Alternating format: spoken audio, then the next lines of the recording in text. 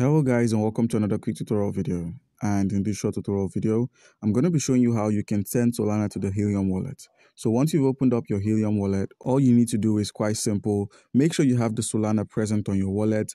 You could either deposit it by simply clicking on this deposit icon here and requesting for a Solana deposit.